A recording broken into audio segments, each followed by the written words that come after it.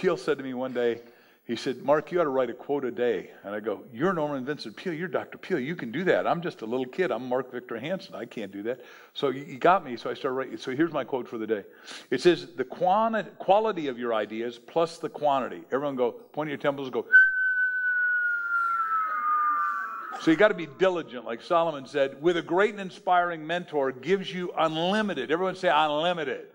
Take your hands unlimited. Without whacking your neighbor. Unlimited. Compensation. That means pay. So, what I'm doing is I'm applying for the role as mentor.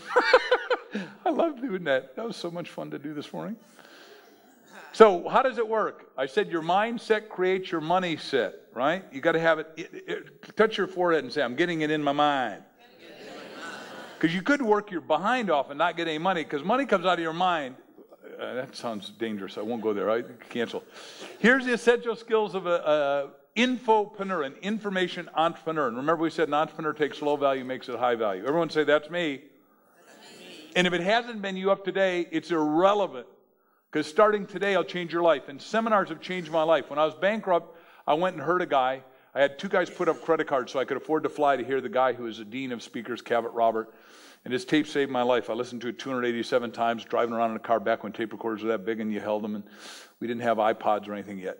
And he said you could do a multi-authored book. And I went, God, a multi-authored book? What a cool idea. So I hit the guy next to me, you a good editor?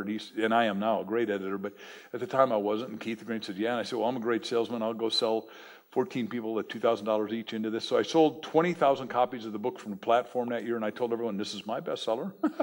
And it was.